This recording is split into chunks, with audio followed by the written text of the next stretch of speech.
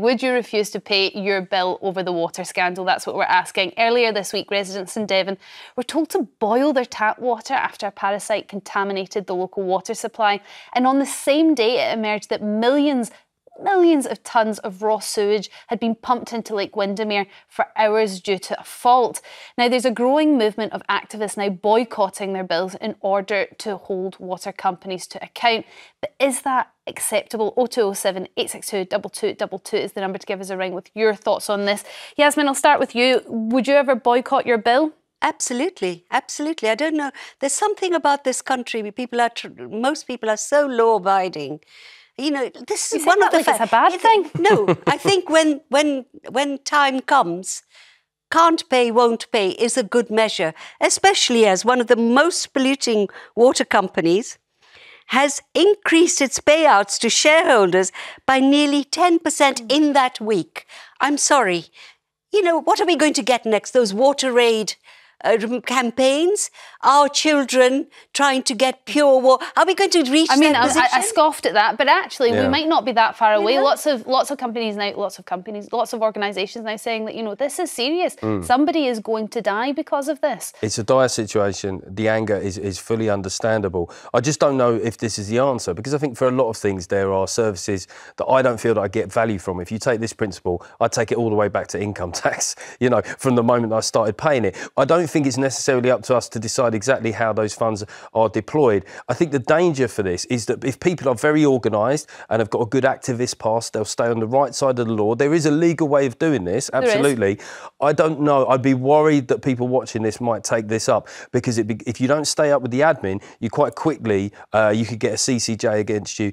You could actually, you know, you could have bailiffs coming around. You know, Geoff, a time comes.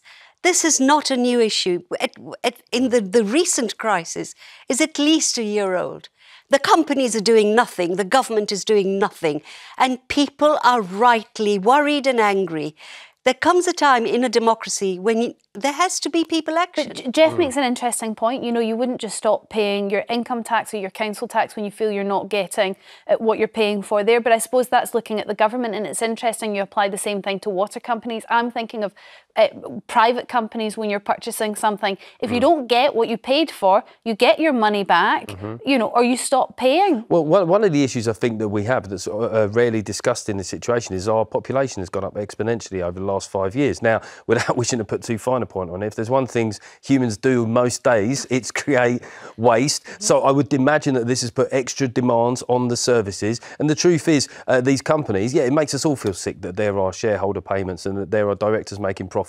The truth is, that's quite a small sliver of what's going on here. And they actually need more money, not less. Massively unpopular argument. The truth is... No, I don't care, Yasmin. The truth is, what could be more important than clean water? We pay all this money for streaming services. I pay money for frivolous things I don't need. But they've had the money and they've done... Sorry, Geoff, I totally get the anger, but that's gone now. They've had the money. They've had the money. We've been paying and they've been promising. But Yasmin, they've been promising and they did nothing. But Yasmin, does Geoff have a point here that actually what we're looking at is a huge growth in the population, and the government has a responsibility to make sure that the infrastructure is there to make sure that the water companies can provide what they say they're going to provide. So maybe this is a fault of the government and not actually the water companies. I don't go for the population argument at all. I think this is a display of how untrammeled but there's only so capitalism fails the people. But Yasmin, there's only so many sewage I mean, what would you say if we were buying food from a supermarket chain where the food was poisoning us? I'm not saying it's right on any level. I'm not saying it's right. But what I'm saying is how are the water companies supposed to know that the government are going to issue several 100,000 work visas on in a year? The one thing that all those new people... The population size is the one guarantee of human beings that we will produce... We will produce waste. So the water companies have no idea on an ongoing basis what the overall population size will be. And you could hazard a guess it's probably going up. Look, the investment should have been there years ago. Yes. There should have been the foresight. But there hasn't, and I'm not sure withdrawing funds now is the wisest way forward. OK, we're joined now by campaigner Angela Jones. Now, interestingly, Angela, thank you very much for joining us for this conversation, because you've been refusing to pay your water bills now for some time, haven't you? I certainly have. And listening to the conversation, I've been campaigning for 6 years for the water companies to stop polluting our rivers and our seas with sewage. I've been gathering data, and I even was part of Panorama, and nothing has been done at all. The infrastructure, as we know, so much money is going out in, they're taking the profits, chief executives having huge wages and bonuses, but there has been no investment in the infrastructure. So I got to this stage 4 years ago where the amount of data and the amount of TV programs that I'd made, nothing had actually come of it. So the only thing that I had left with me, and for somebody who has never broken the law or got in debt with anything, the only thing that I had left was to withhold my sewage treatment payment. So I pay my water bill, but I withhold. I have a bank account with the name of my water company, which is Welsh Water. I have the exact amount in there, but I have a right. There is a service that they are supposed to provide. Instead of creaming off the profits, that infrastructure should have been put in place. And that's what I disagree with. So I don't recommend people do this because obviously I can't, I'm blacklisted now. I have debt collectors come into my house. But about probably 3-4 months ago, I phoned at Welsh Water and I asked them, when will they be taking me to court? And they turned around and they said that senior management had told them not to do anything with my debt anymore. And now I'm really offended by that, because the reason I put my head on the block was to get notice and get change in our waters. Water is life. So for me to withhold my sewage payment was a huge thing for me to do, and it was the last resort. And then to get turned around and say, no, they're going to wipe my debt and not take me to court. So that basically means, Angela, that your credit rating now is not very good, and they've kind of just ignored your protest and nothing's getting done about it. Now, I know you are a wild swimming enthusiast. Is that where your passion for this stems? Are you worried every time you go into the water now? Well, for 40 years, the River Wye, the River Usk are my rivers, and that I take people into them, but also I monitor the wildlife. So I do this all voluntary, and I spend a lot of time below the surface. And when I started tasting and feeling the difference in the water quality, and then I sleep out on the bank some nights, and the water companies would pump in at night time. And the River Wye, we know, goes through the England and Wales, and you think, in England, 3.6 million hours of sewerage has been admitted to pumping into the water in 2023. In Wales, it's 916. And that is what they're telling us. I was asked to go to Westminster to give evidence. And I sat there, and I was there with Peter Perry from Welsh Water and things like that, and we know that the data the companies are giving us is not true data. And that's why I train up volunteers to gather data and work with scientists, because we know the actual data is not being logged as it should be. Well, that is very worrying if the situation is even worse than what we're hearing. Angela, please stay with us. We're going to take some calls now. Pat from Merseyside, what do you think about the stance that Angela's taken on this? Well, I think, yes, we should do something about it, because the pollution and the poisoning of our water, how do we know the long-term effects on our health with this? Also, I think people should keep their money aside, bank it separately and keep that money aside, not spend it. And also, there should be a committee that might legally be able to sue these companies. They're making millions. I pay £600 a year, and our water quality used to be very good in the northwest. We get it from Wales. But there are people in the northwest that have bad stomachs with this. There are some outbreaks in the northwest, so ours must not be as good as it used to be. Okay, well, I have no idea whether that's got to do with the water or what that has to do with, Pat, just to protect us legally there. But Interesting to decide to boycott paying your bills here, because that can really affect you personally, Pat. I mean, your credit score could go down. You could have issues borrowing money in the future. You could issues getting a bank account. Are those not fears for you? You can't have issues if you've always paid your bill on time, which I do. I'm sure nearly 90% of people pay their bills on time. And if you have the money ready there to pay when it's legally solved, how can they sue you? No, I don't.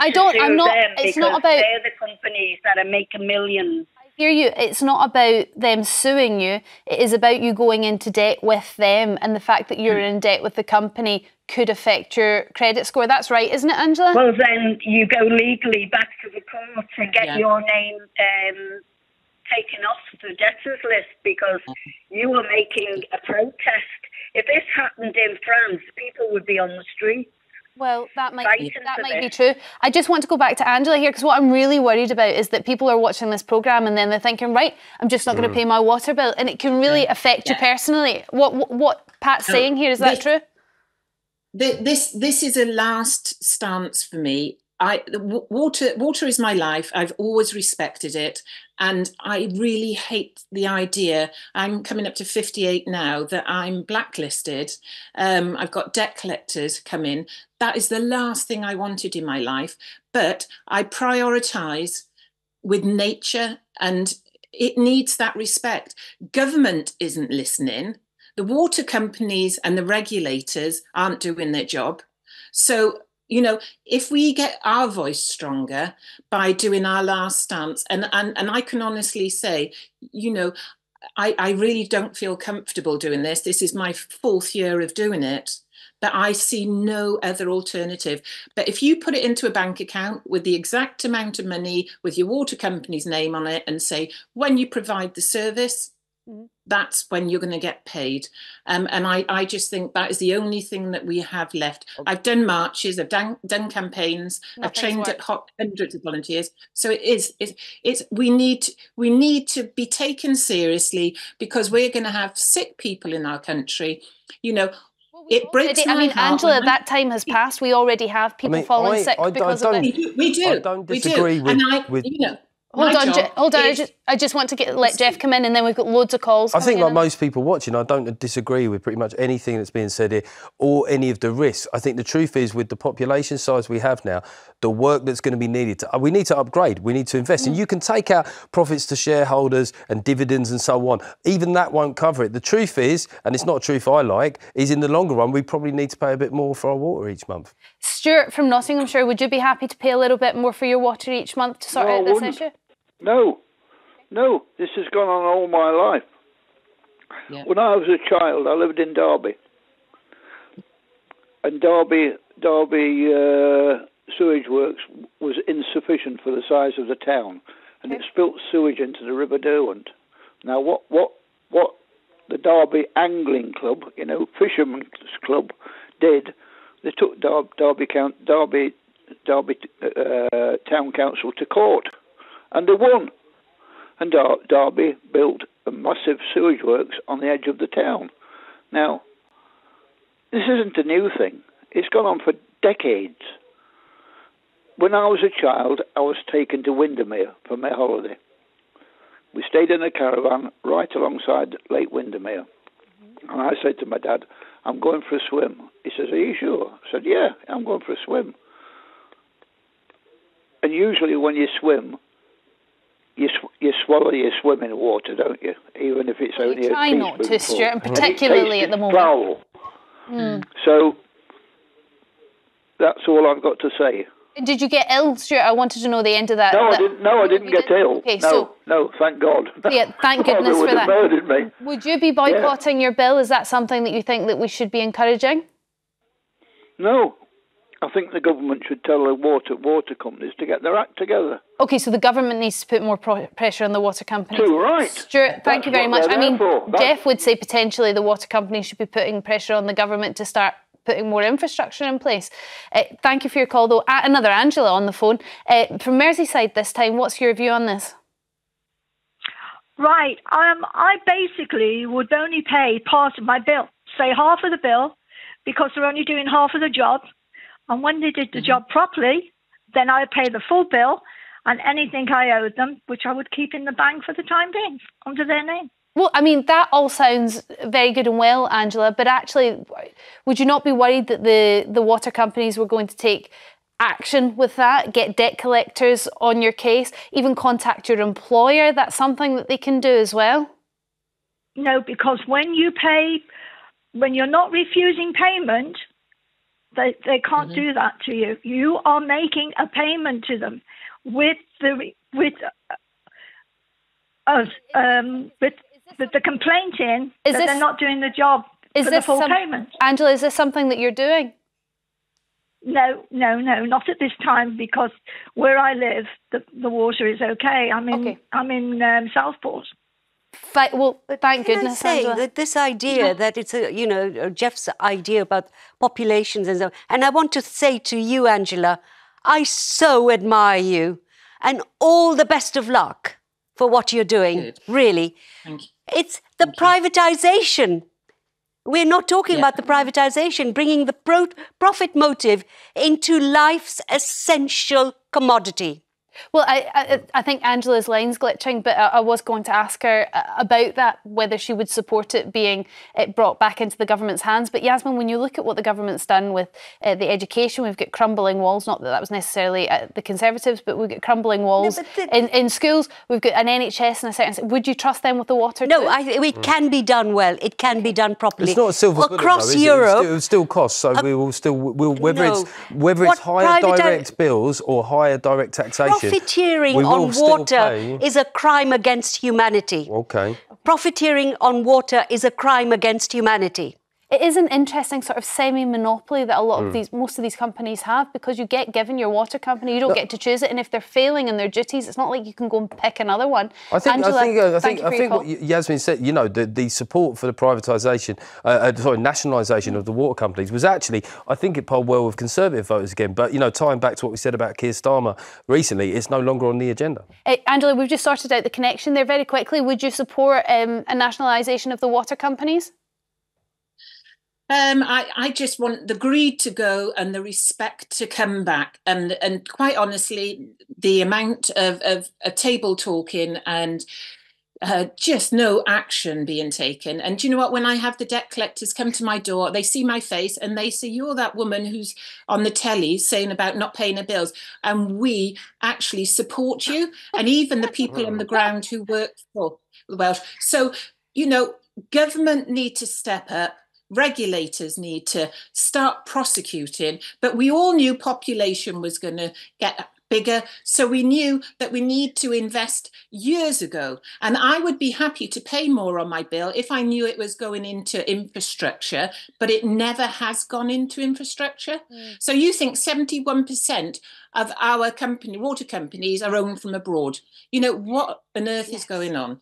Angela Jones, thank you very much for joining us for this conversation. I'm just going to take one call before we're going to have to wrap it up. Barry from Dover, what's your view when it comes to your water bills and whether you would refuse to pay it until they sort out all these issues? I quite agree. My view is, and the lady you have on the panel, and Anne Widdecombe that you have on your programme as well, they are absolutely wonderful. It's a wonderful show, and keep the good work up. Water, as the lady said, is a commodity which we cannot do without. And yet these companies have been privatised and they're taking the money away. The investors are taking the money away from the maintenance of all these lanes. I don't agree with. We shouldn't pay the water bills until they've put their work in order. It's the same with the blood plasma in America and the post office. These people should be brought to task. They should be held responsible, put in a court of law, found guilty, and put in prison. But they will get away with it. You covered a lot of ground there. We're going to have to wrap up there, but Barry, thank you so much for your call, and thanks for your passion in that call as well.